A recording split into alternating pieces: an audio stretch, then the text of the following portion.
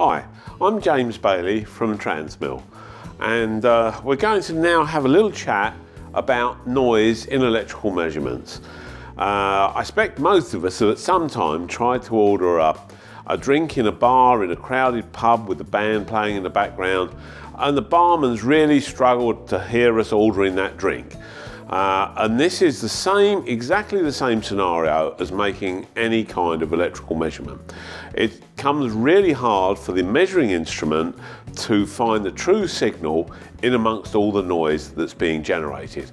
Now, some of the noise that's being generated is coming from the connection leads that we use.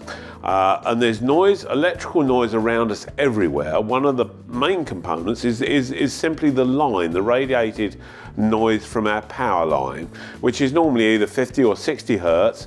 And of course, everywhere in these buildings, we have power cables running, generating quite large electromagnetic fields.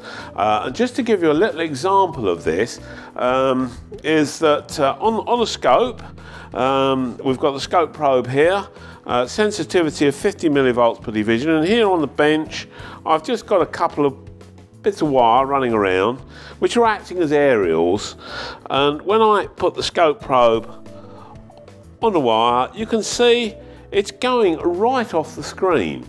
So just on this bit of wire here, we've got over 400 millivolts peak to peak of noise.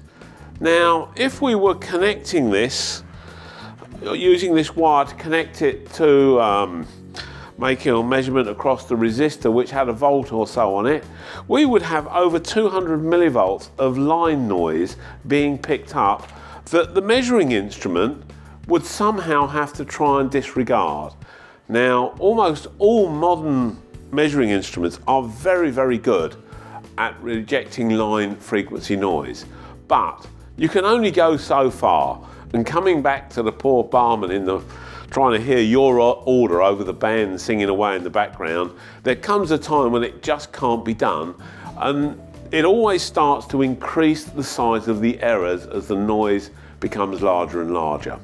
Now, here we saw the line frequency noise that's around us everywhere, but there's other effects as well that influence the reading, and we're going to go on to have a look at other noises that get picked up when cables and things just move in the magnetic field that's around us everywhere.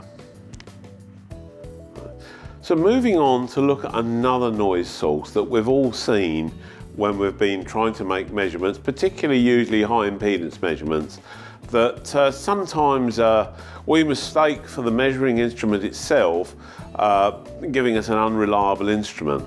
And here I am, my leads are kind of long to sort of exaggerate the effect that we can see of the pickup you get in long unscreened leads. Again, using the little microvolt null meter we had before, 30 microvolt sensitivity here on the range, 30 microvolts again, 30 ppm in 1 volt. And if I just for a moment just swing the red lead around, I don't know whether that's clear in the video, that yeah, I'm getting quite a nice little signal there of low frequency bobbling about on there. Now, that's because I've deliberately separated the red and the black wire here and swinging the red wire around so that it picks up the Earth's magnetic field and induces a voltage in it. And one thing you quite often hear about having twisted pairs of wires. And if you twist the whole lot together, so the red and the black wire are taking the same path, see, the effect has almost completely gone away. So it's always worthwhile, if you can, having as short a lead as possible and having them twisted together if it's not going to give you insulation problems,